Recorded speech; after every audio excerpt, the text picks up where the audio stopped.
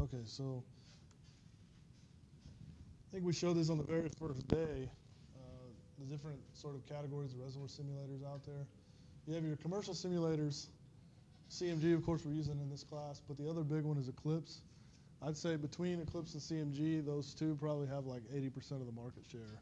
Those are by far the two most used reservoir simulators. There's a couple other ones. Intersect is a joint project between Schlumberger and Chevron.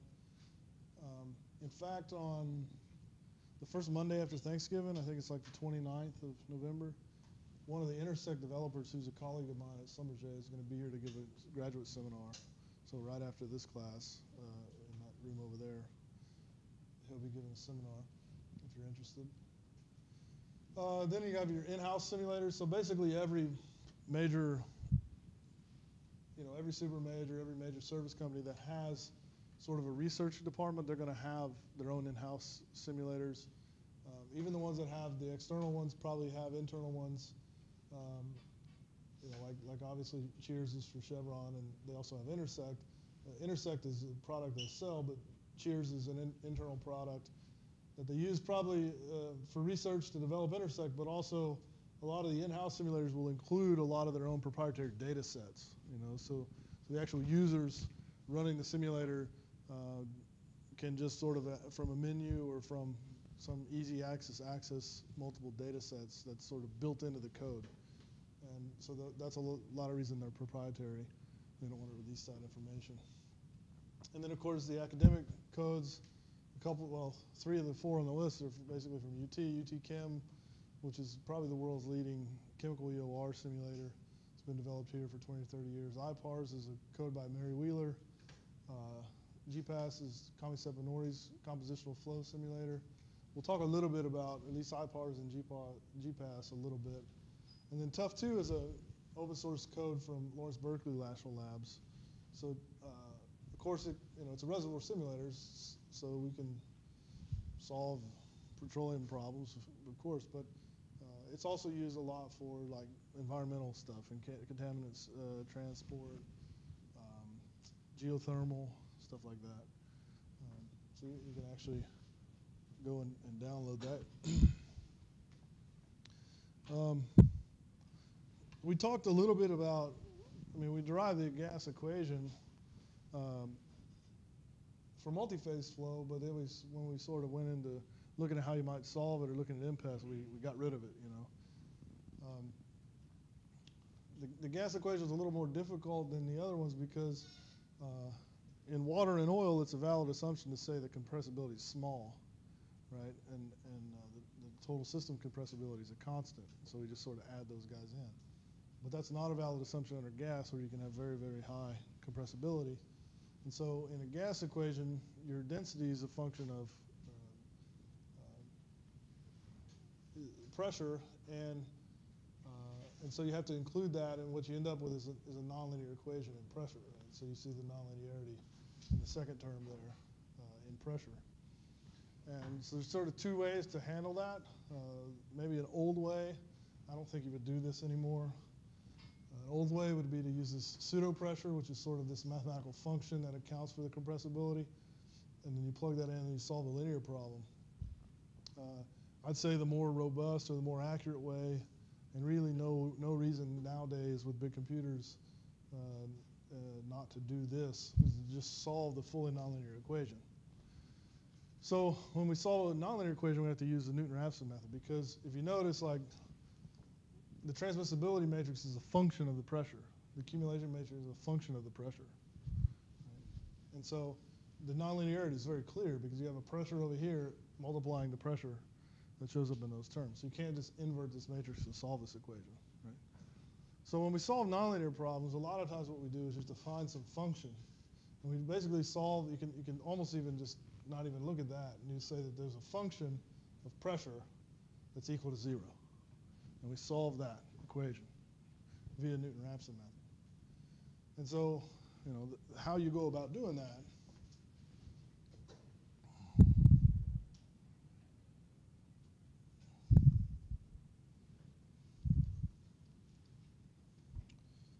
And so Newton-Raphson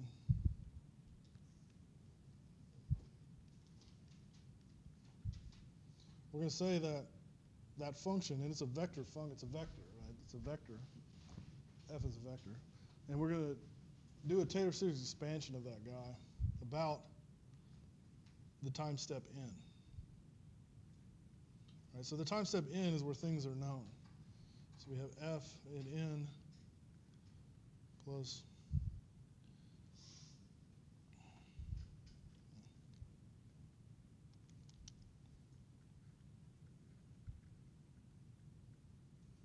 let's do this. So this guy's evaluated at step n times Pn plus 1 minus Pn.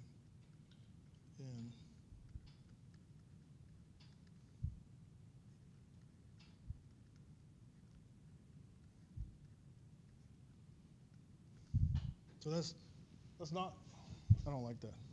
You're going to think that's to the nth power. Let's do this. Evaluated at n, evaluated at n.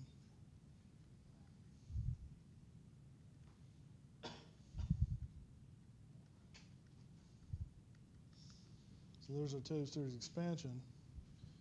And what we'll do here is we'll say that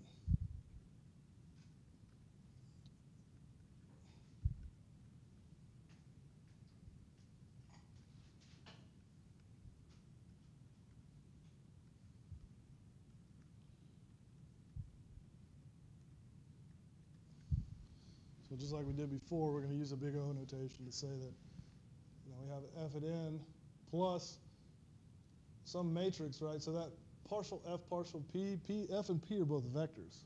So if you take the partial derivative of a vector with respect to a vector, you get a tensor or a matrix, right? A second order tensor or matrix. So that guy's a matrix, and we're going to call it KT. So this is like, the notation there comes from finite elements, really. The name for that guy is the Jacobian or the tangent stiffness matrix, okay? So then we have this equation. And what we're going to do is, what we want to do is we want to solve this in a way that drives this guy to 0. Right? So remember, our equation was f of something equal to 0. Right? So if I were to just take the pressures, just imagine I had a 1,000 by 1,000 grid, right? So I have a million pressures, and I were to just guess them. If I were to just make up numbers and stick them in there, would that equation equal to 0? Not unless I'm the luckiest guesser in the world, right? So what we do essentially is we stick in, we guess the pressure, we stick in numbers, and then we use this procedure to update or drive the pressure in incrementally to 0, okay? And for tangent stiffness matrices, the KT, that are well-behaved, symmetric, positive definite, then the error is actually, the convergence rate is quadratic. So the error cuts by a factor of 2 every time. It gets cut in half every time. And so then if we solve this equation, so KT is the Jacobian matrix.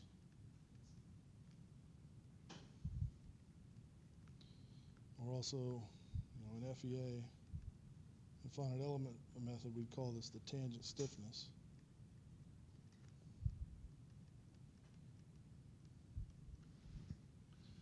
And that's equal to partial f, partial p, again, evaluated at step n. Okay. So then delta p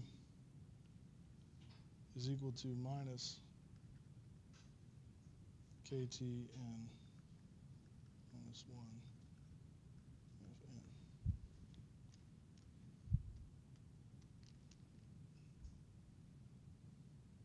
I'll just leave off the evaluated at n. We've written that enough. So then the incremental change in P would be then used to update Pn plus 1.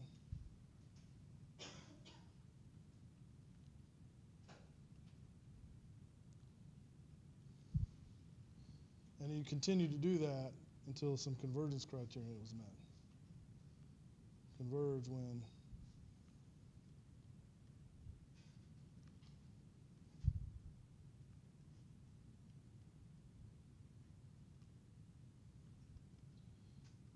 maybe I should have used a different. I don't want to confuse you here. This n is not a time step; it's a step in the Newton-Raphson iteration. Right. So it's one step in the iteration, and you continue to do this until some convergence criterion was met. There's lots to choose from. This one maybe, is the sort of relative error between one step and the next when it reduces below some criterion.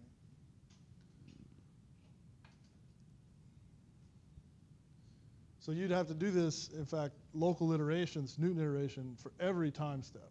Right? So if you had a time step, you'd take a step in time, you'd write your residual equation, you'd minimize it. Essentially, this is what this is an optimization or minimization routine. You're minimizing the error in the residual. You're minimizing the error in the residual this by changing the values of p. Right? So you're continually updating p until that equation gets as close to 0 as possible. Right? So then once you have a converged iterate, you take another step in time, evaluate the new residual, and go through the whole process again. So this is how you solve nonlinear equations.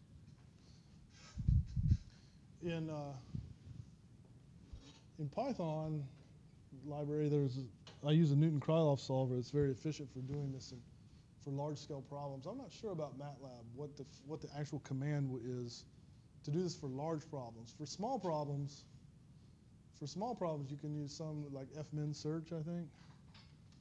Fmin search is an optimization command in MATLAB. And of course, in 1D, what's the nonlinear solver in 1D?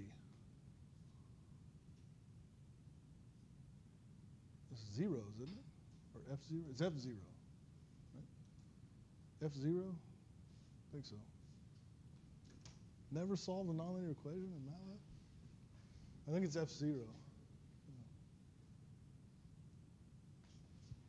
I'm sure you did in 310.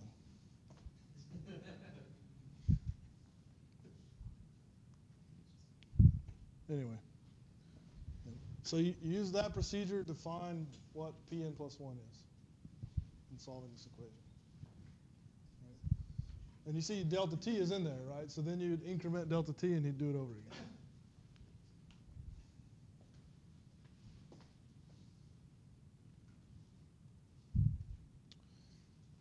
So capillary pressure and gravity we talked about, but then of course immediately when we went on to solve some problems we ignored it. But basically when you go to 3D, obviously you have to have gravity. It's pretty straightforward how you handle it. You just replace the pressure in the diffusivity equation with the pressure plus rho GH, and when you implement the discrete form, then the equation just has on the far right-hand side you have that additional g over there. Which is because this is something the height is known, right? So in the spirit of writing the things we don't know on the left and the things we know on the right, well the height z, right, at anywhere in the reservoir is something that's known. Right? And of course the T matrix is what it was before, so that's all known stuff. And then you have your capillary pressures, which for the capillary pressure you just need. You need some type of constitutive model, right? So if it's a multi-phase problem, and you're solving for the oil and water pressures, or you're solving for one of the pressures, you can post-process the other one through the capillary pressure curve. Right?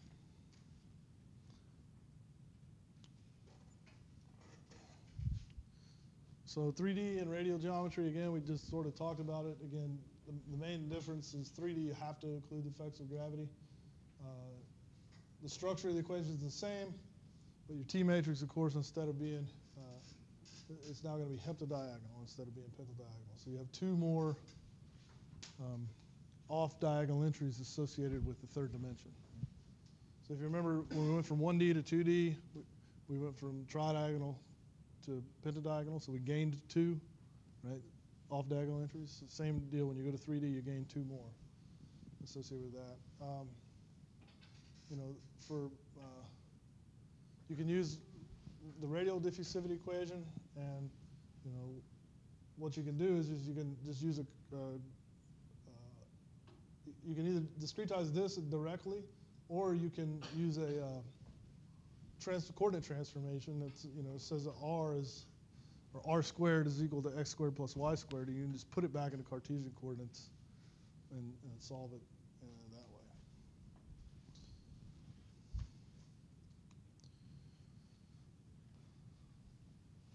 So this is really a topic that's the kind of a big research area in reservoir simulation, particularly associated with unconventionals and fractures, and they sort of all go together with horizontal drilling or horizontal wells, right? Because they're sort of all three associated with each other. Unconventionals, horizontal drilling, and then we complete those wells typically with some type of stimulation via hydraulic fracturing. So horizontal wells, there was one slide when we talked about well models on how to handle them. It's not that difficult. It's just now your well's going to track across multiple grids, and every grid location that it crosses is going to have its own productivity index associated with it. You may want to use a horizontal well in your projects. It's up to you. When you have to design your own reservoir. For fractures, though, this is really an area, and I'll talk about one method of sort of discrete fracture modeling. But typical conventional reservoir simulators on finite difference grids do not handle fractured reservoirs very well, hydraulically stimulated reservoirs very well, because the sort of typical or classical approach was to use some type of dual porosity or dual permeability model. These models work well. I mean, they were essentially designed for fractured reservoirs, but they work well when the fractures are sort of dispersed in a normal distribution, right? So you have some matrix permeability, which is your normal, say core data permeability, and you have larger scale features like fractures that have some second permeability. And if they're all equally distributed and equally dispersed, there's a slick way, this dual permeability, dual porosity models of averaging those features so that you can just solve sort of straightforward reservoir simulation. The problem is with hydraulic fractures, they're not equally and well dispersed, right? I mean, they do connect to natural fractures and give some complexity, and that's why shells produce. But at the same time, they're not in any way sort of equally dispersed everywhere. They're very sort of discrete, localized things. And so really you need to do something special to treat them. And one approach is to use a discrete fracture model where you're actually resolving them and you're having the mesh conform to them. You're going to do some history matching when you run CMG. CMG's module for history matching is called CMOST. Okay, so when you're using CMOST, this is essentially what you're doing. And the argument for history matching is that, well, how are you going to? You would use history matching in a case where you have some data, like production data, right?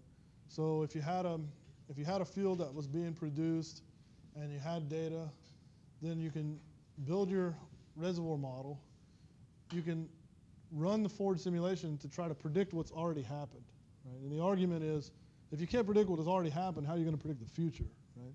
And then you can, if you can predict what's already happened, then that can give you some idea of how to further develop your field, right? You're going to put a well here, do that, do this, right?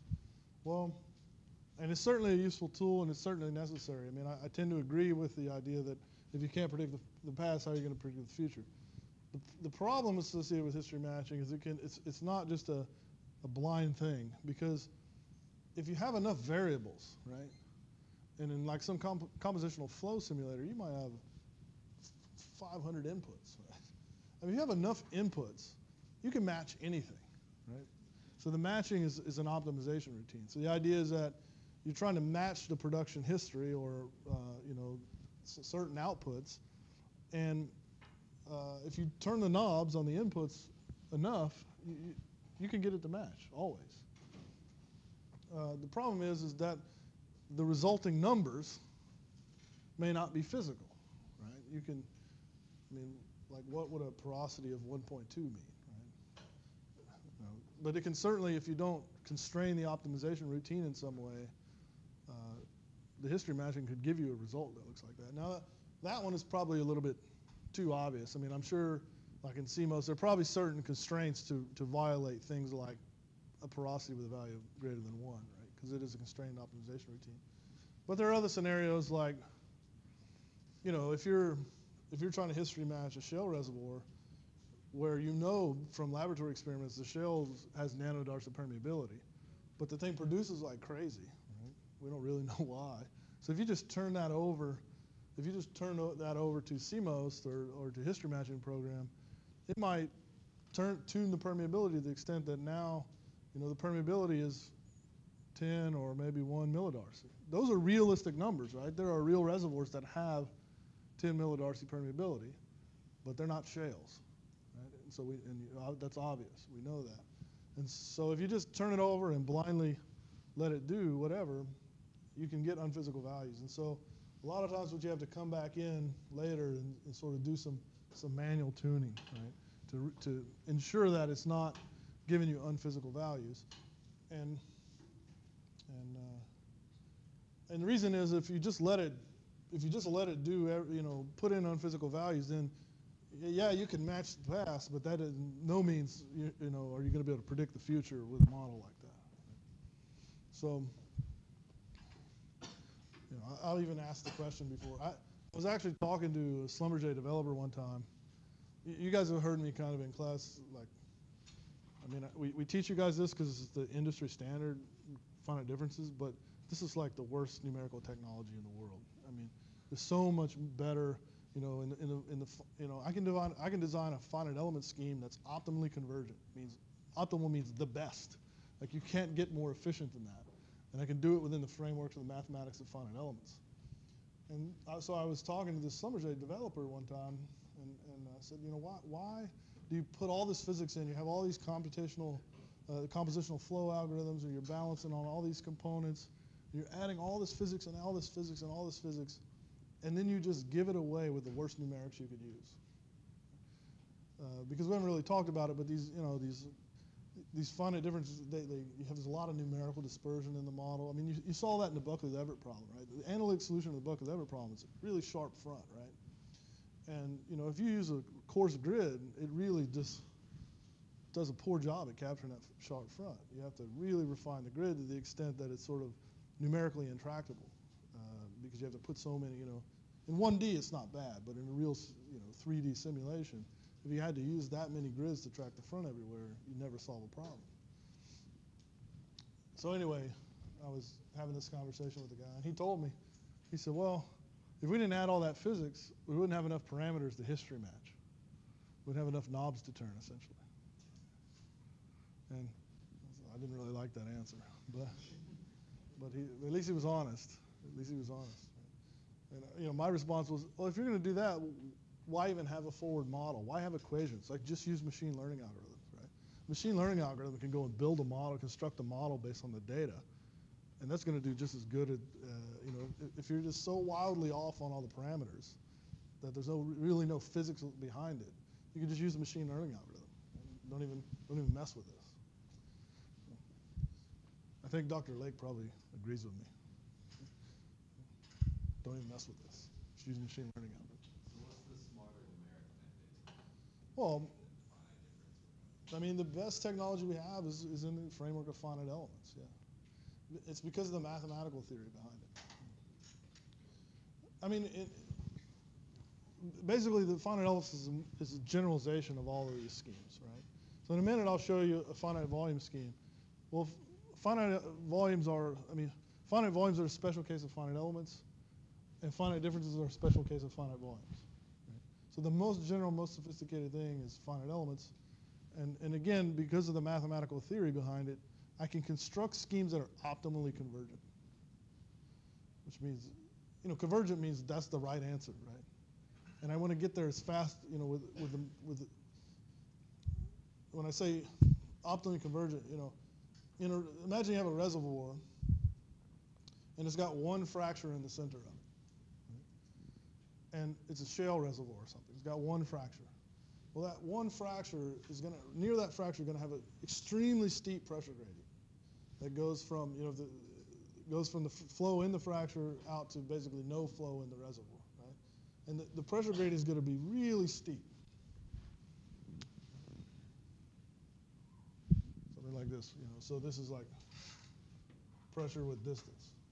Well, and if I have one finite difference grid that covers that fracture, the best approximation I can do, remember, because in a finite difference scheme, the pressure is constant everywhere within the grid block, right? So the best approximation I could do would be to average that and get something like that. Well, that line right there is not a very good approximation to that curve, right? So you say, well, use 2 blocks. Okay, still not that great. 3 blocks. Still not that great. Like, to actually capture this, I would need enough blocks to resolve that thing, right? To resolve that gradient. But with a finite element scheme, I'm not constant within the element. Like I have the option. Well, in the standard setting, you have a polynomial field there. So linears or quadratics or cubics, you have some polynomial field. But if I have some knowledge of the solution, I can even enrich that field. I can even enrich that field such that I get that. And in fact, maybe I can show you guys at some point. But I mean, remember the Buckley-Leverett problem? It took me like 200 grid blocks to even get a decent looking answer. I have a student working on an enriched finite element scheme that can match it almost exactly with 12 degrees of freedom versus 200. Right? So anyway, so back to history matching. These are common things that you would change in the history matching. You always want to limit the number of variables that you're trying to change, right? So you typically limit them to the things that you may not know, right? Because you log the well near the wellbore, right? And so that's where you're socially measuring permeability and porosity and all these other things. But then your grid block is on the size of this room. Well, I mean, can you imagine a rock in the world that's constant properties for, from here to the other side of the room? It doesn't happen. So you tend to want to only history match the things that you have the highest uncertainty about, like permeability. And you want to keep the number of variables small, because if you try to history match 100 variables, then it's going to take forever. Okay? So then these are some of the types of things. So production rates, pressure, bottom hole pressure, arrival times. So like if you had tracer data, you could history match arrival times, different things like that. So this is an example of what I was talking about. In GPass, they have this discrete fracture model. And so GPass is a finite volume code. So you notice it's not a regular square grid, right? So in a finite volume code, essentially what you're doing is you're balancing fluxes across these faces. And you're doing, you're solving an algebraic system equation that balances all of them at once, okay? And so then if you have a mesh now that conforms to the fracture network, so your big, thick black lines you can imagine are fractures. And if your mesh conforms to it, like in that picture, then you could treat the fracture like essentially an element of 0 thickness, right? So it has its own flux. And you can solve the transport equations along the fracture, because of course fluid's going to transport along the fracture much faster than it's going to diffuse into the fracture. So you can treat the transport along the fracture like using Reynolds lubrication theory, and then you solve some flux balance between the fracture itself and the rest of the matrix, and you can then solve these equations. There are also other techniques using sort of non-neighboring connections and other things that allow you to, even in a finite difference setting, where fractures might cut the grid blocks in some way to account for their presence in a way that's not a dual porosity model. So those are some more recent work in the last few years by Dr. Stefanori's research group, and that's available in that GPass code.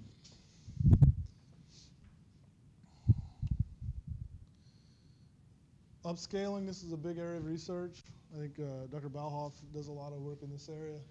And so upscaling could be kind of, in this picture, the idea is that it could come, the upscaled information could come from laboratory experiments like core floods, or it could come from smaller scale computations itself. So the idea would be you can do some core flood, and then you sort of subdivide any grid cell into smaller subcells, feed that information into there, and then have some type of robust averaging procedure to get the global properties on the scale of a block into the size of this room, you know. And so, you know, when I say robust averaging features, it's generally not good enough to just take the average. You have to do something better than that. And so, the other idea is that, and I think, you know, maybe not in my lifetime or yours, but the future goal would be that you never do an experiment, right? That we know enough about the physics, we can build computational realizations at the Poor scale, like that picture right there, and then you solve the Navier-Stokes equations in that Poor scale model, right? Because there's no way, you know, there's no way we could build a model the size of this room, probably not in 2 lifetimes.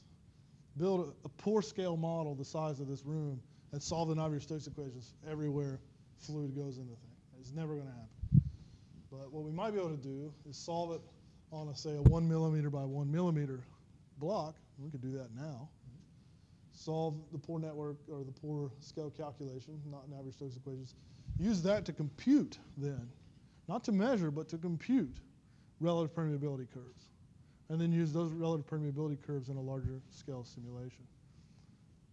The issue with this upscaling, and the reason it's not just a solved problem, is that there's multiple scales of heterogeneity, right?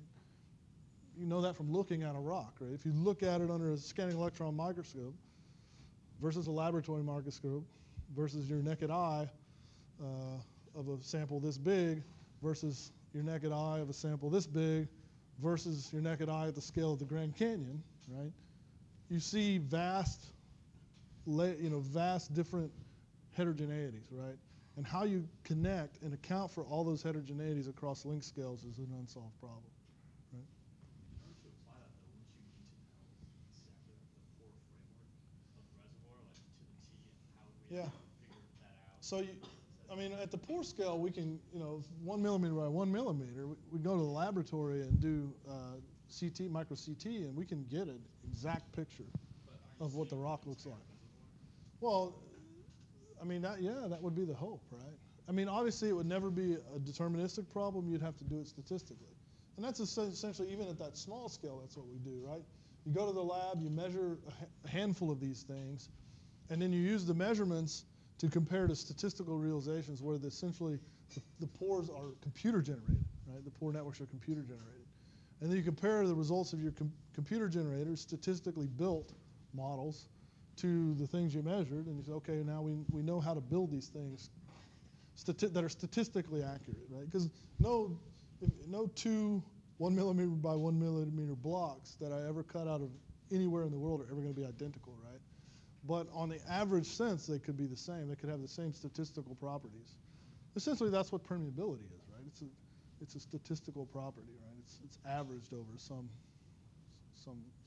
volume. And it's just how you do the averaging in the upscaling is an area of research. And it's mainly associated with these heterogeneities, right? Because you see that little cube there, it just looks like a Poor network. You don't see any vast like fracture flowing through the middle of it, right? But of course, real rocks have natural fractures in them and other things. And so if you don't account for those as you go up the length scales, you'll be off at the largest length scale.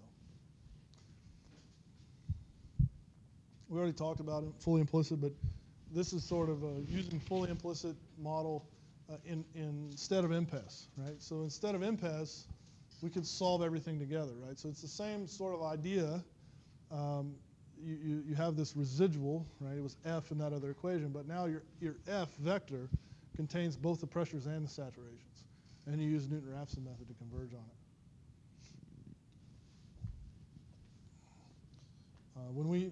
I never use MPES. When my students do these type of calculations, we just solve it implicitly. We have big computers, no big deal. This is more accurate. This is more accurate to do it that way. So, this is sort of revisiting what I said earlier, a little bit different symbols, but basically you write your equation, so you have some residual that's a function of the unknowns, xn plus 1.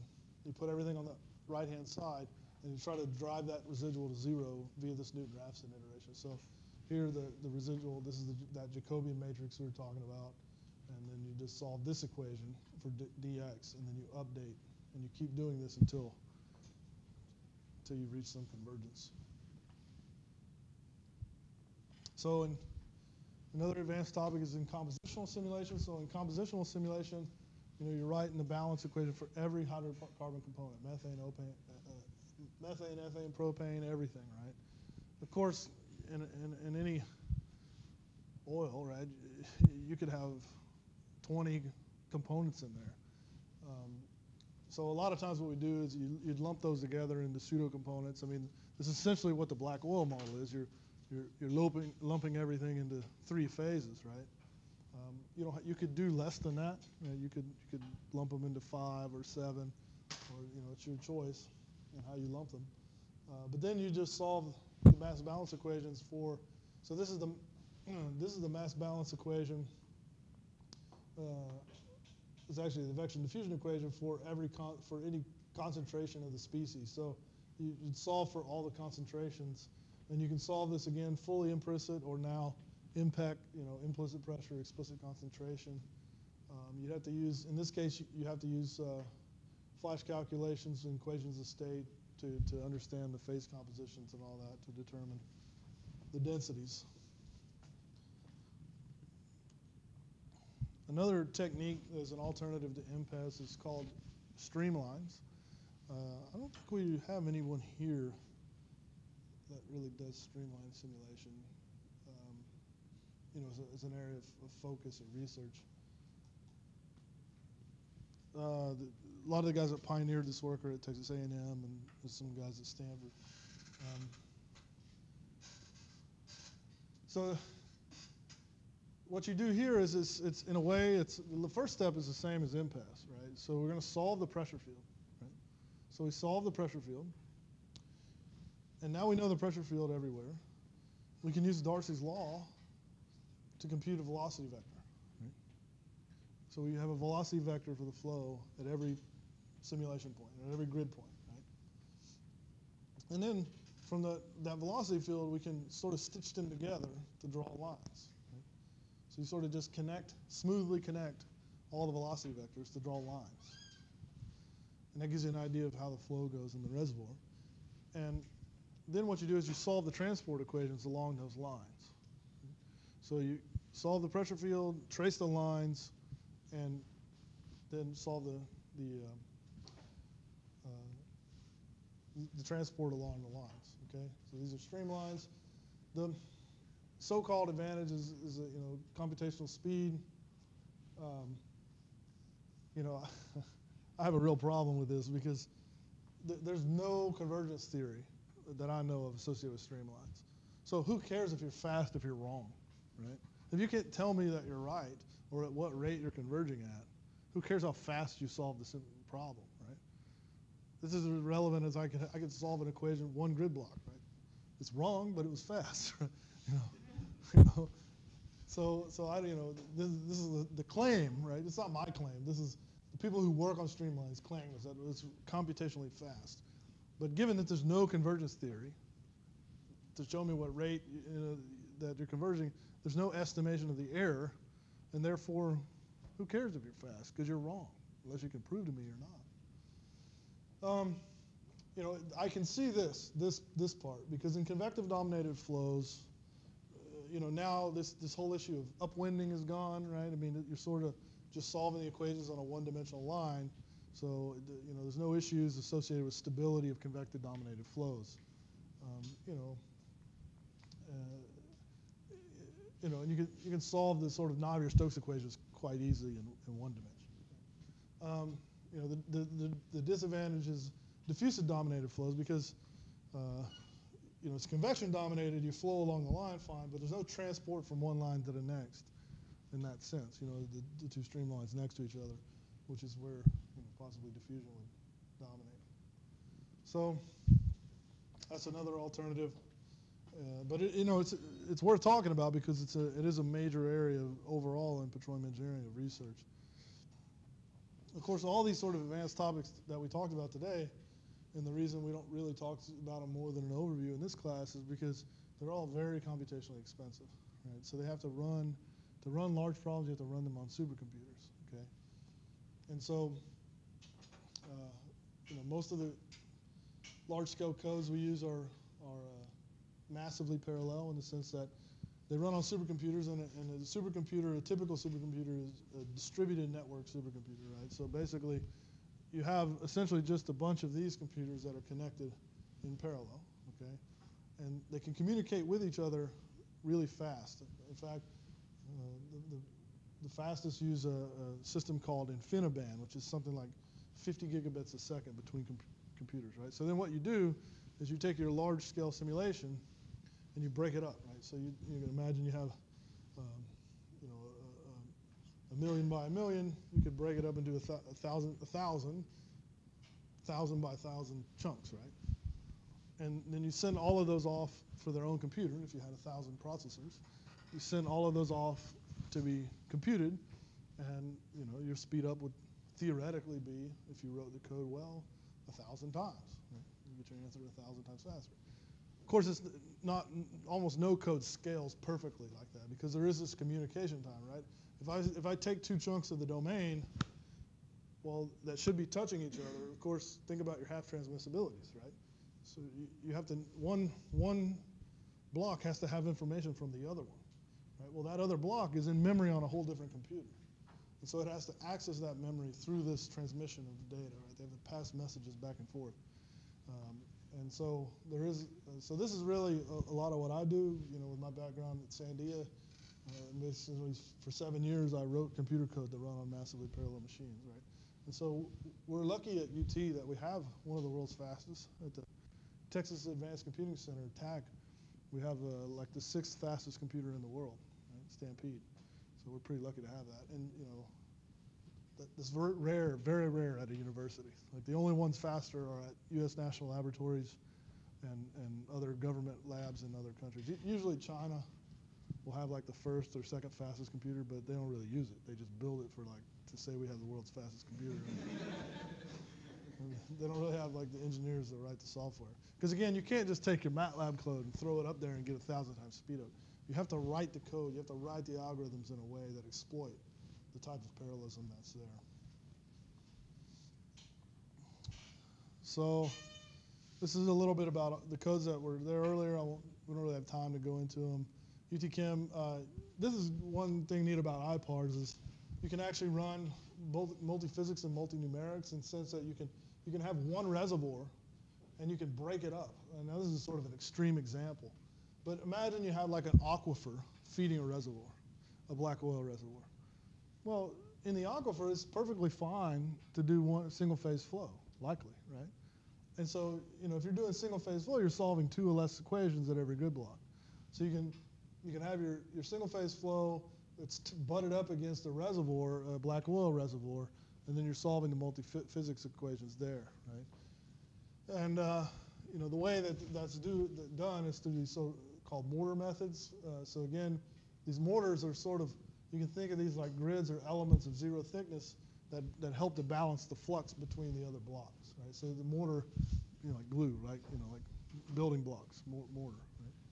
So you can also have multinumerics in the sense that you can have some of your domains doing impest, some of them doing fully implicit, you know, if you had a need for more accuracy in one part of the domain or something like that. I think this is sort of less important than this. This is a good idea, although these mortar methods aren't free, right? So it's not like, so there's some gain in that you're, you know, solving fewer equations here, but to balance the flux between the domains, there's some expense associated with that.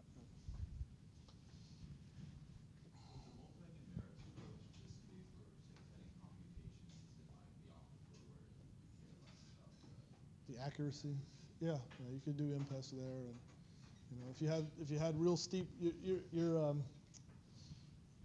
your fully implicit schemes are going to be more accurate where you have real steep gradients. And so you know, if you had real steep gradients, you had a well there, something like that, you might want to do fully implicit there, and so otherwise. So I think this is the last slide. The idea is, you know, sort of where we are and where we're going. Now, you know, millions of unknowns to billions of unknowns. We, in fact, do billions of unknowns now. It's just not commonplace. But I think, you know, in the next few years, as we get exascale computers and other things, billions of unknowns will be done regularly. And then really a lot of the applications in new physics are associated with unconventionals. And unconventionals it's very important that you couple in your geomechanics, which is not typically done in traditional reservoirs. So who's taking reservoir geomechanics next semester? You'll have me again. We'll write more code. Not as much as this class.